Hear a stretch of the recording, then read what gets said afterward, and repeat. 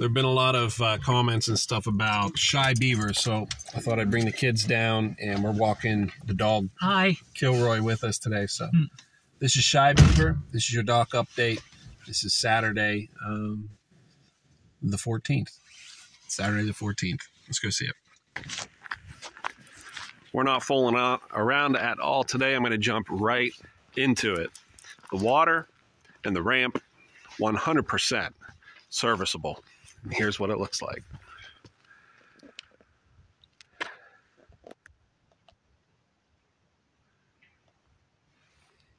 It's perfect.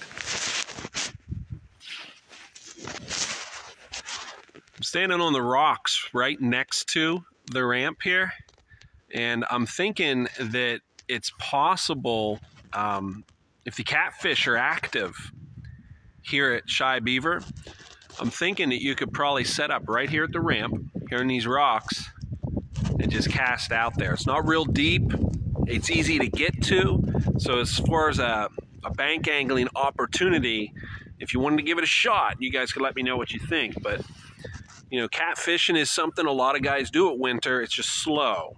But if you were set up and there's plenty of bank area here and stuff, you could do a little bank angling if you wanted to.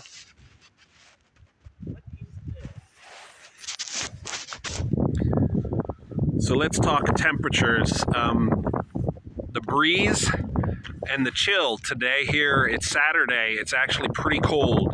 But tomorrow, Sunday, is actually pretty fair. It's going to be kind of nice out. So the wind is going to drop and the temperature's going to improve. Might get a little sunshine. So tomorrow, Sunday, the 15th, might be a great day for you to come out on the water. So look at the weather, look at your schedule, see if you can break away. Could be a good one. The ramp, I'm sorry, the dock is quite a step down still, but I think it's improving little by little, but we're kind of splitting hairs here. I don't think it's much better, maybe an inch or two better than the last time I checked it out. But that's Shy Beaver, wide open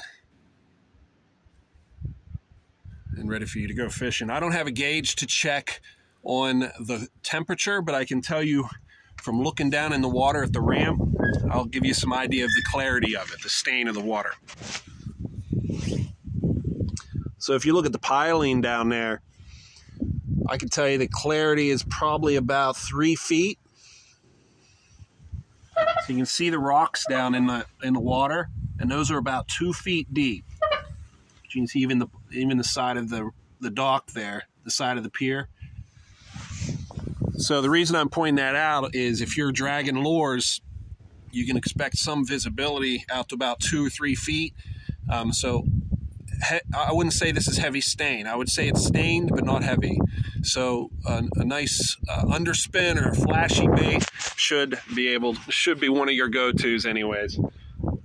I think what we like to see this time of year, especially the bass guys, they seem to be doing good on blade baits.